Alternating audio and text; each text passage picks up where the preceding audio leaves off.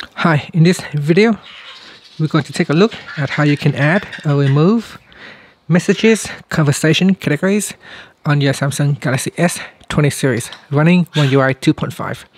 Now first, tap on the home key to go back to your home screen and then open up your text messages.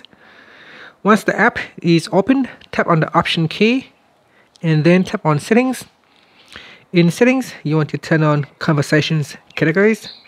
And then you can tap on the left hand side panel here. In here you can tap on add category and then you can give it a name.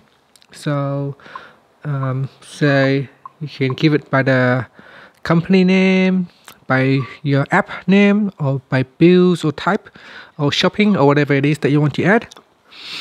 Then in here you can also add conversation, which is like a phone number of that person, so they next time when their number comes through, it will go directly to that group or to that category.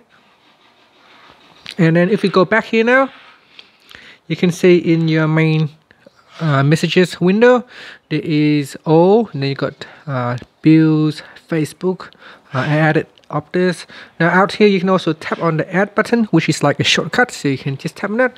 That will allow you to immediately create the category within this window. So let's say I've just said test, then tap on done, and then I can add in a few number here, and then now you can see the conversation has been added to that group. Now the conversation can be added to multiple group. As you can see here, I have added into multiple group or category. And you can go back into settings.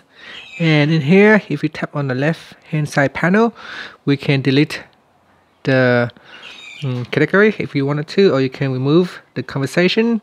You can also rename your category. So tap on the edit button will allow us to select and delete that category. By deleting the category, it does not actually delete the messages or the conversation within it. It just basically remove the placeholder, and it will allow you to remove that group without deleting the conversation. And that's it. Thank you for watching this video. Please subscribe to my channel for more videos.